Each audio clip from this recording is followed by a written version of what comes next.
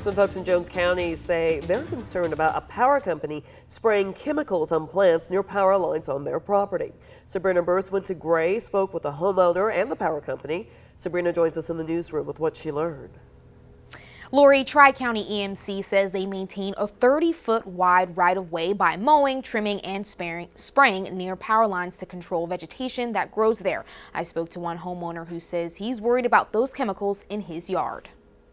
Jason McCall has lived in his home in Gray for about 6 years. I love the fact that my wife and I can take walks with our dog down our driveway and just be able to enjoy the nature that it is.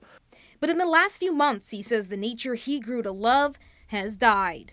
I noticed that there were several dead spots along our driveway here, mainly underneath the power lines.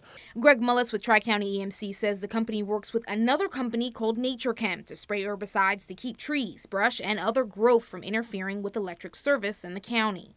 We encourage them to never plant or try to put landscaping under those power lines because of safety and reliability. He says trees and plants that grow tall enough also make it difficult to restore outages. McCall says he's worried the dead plants and bushes makes the properties look bad, and he's concerned the chemicals could potentially run off into a creek when it rains and can potentially be harmful for people who don't know the area was sprayed.